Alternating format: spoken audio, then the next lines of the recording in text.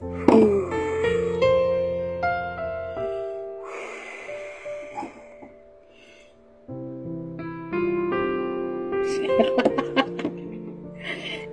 7. Yes, ma'am.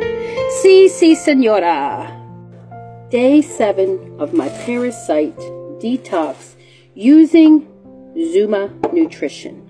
Let's get it done. Woo, woo, woo, woo.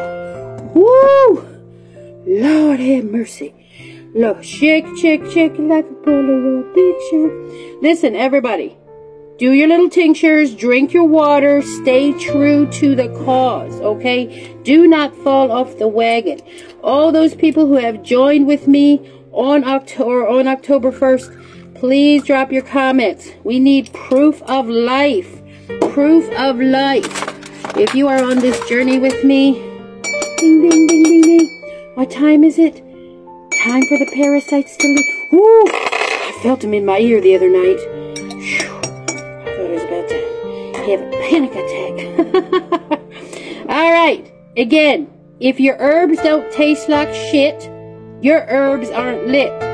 If your herbs are sweet, then y'all got ripped off, okay? This takes a lot of courage, y'all. This takes a lot of courage. But I done did it 7 days in a row, and we ain't gonna stop now. Let's go down the hatch. Cheers.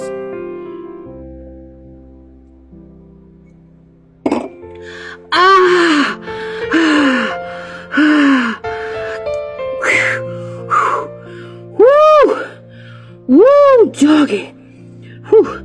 Zuma Nutrition, they don't play no games. Woo, woo, whew.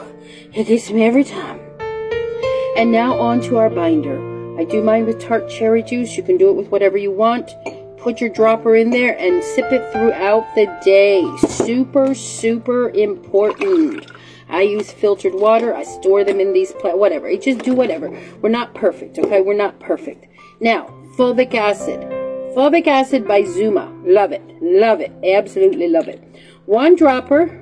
One dropper. This is the elixir of the gods. Ode to good health. Day 7. Drop your comments. Tell me if you're still alive and you're still on the journey with Posh Mama. Drop a heart. Let me know how you are. Day 7. Let's get it. Cheers.